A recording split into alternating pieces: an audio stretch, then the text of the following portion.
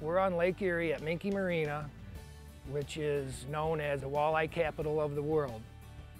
Well, I've grown up here. I've lived on this lake my whole life. I commercial fished as a young man, and I just like to keep the waterways clean.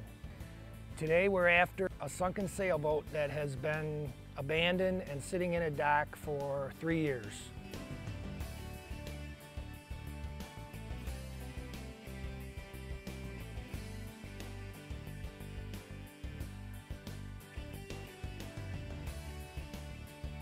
Generally, when a boat sinks, we go out on scene right away, evaluate the situation, see if it's something we can do immediately or have to bring more heavier gear in and divers and things like that. We're heading over to the Ottawa River to remove the derelict sailboat that has been sunk for about 3 years and abandoned. I've actually been working on this lake since I've been about 10 years old. My dad used to be a commercial fisherman, and I would tow his barges, and that was my first towing experience as a young child.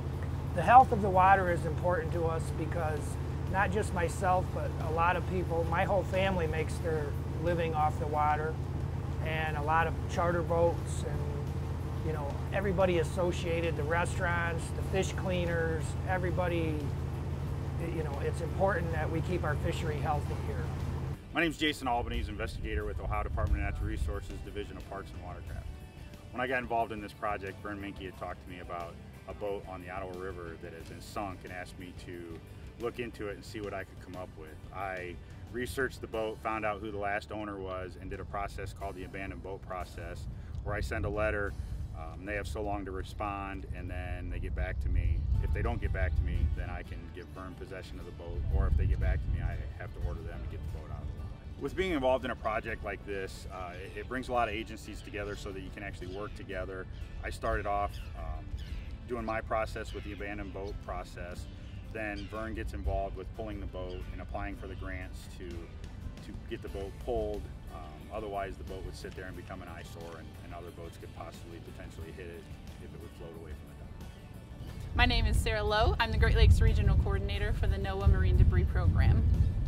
The NOAA Marine Debris Program funded this project to remove this abandoned derelict vessel and remove some other debris out off the coast of Ocean City, Maryland.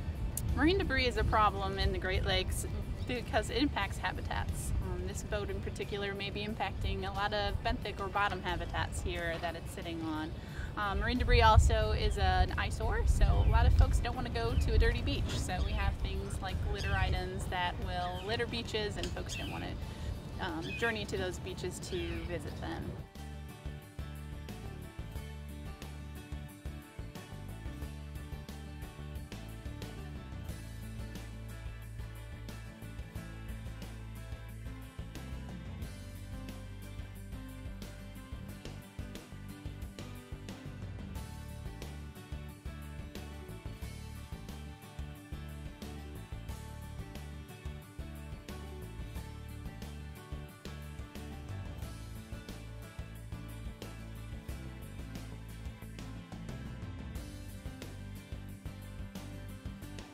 Larger marine debris issues are handled through establishing partnerships. So not one individual agency can do it alone.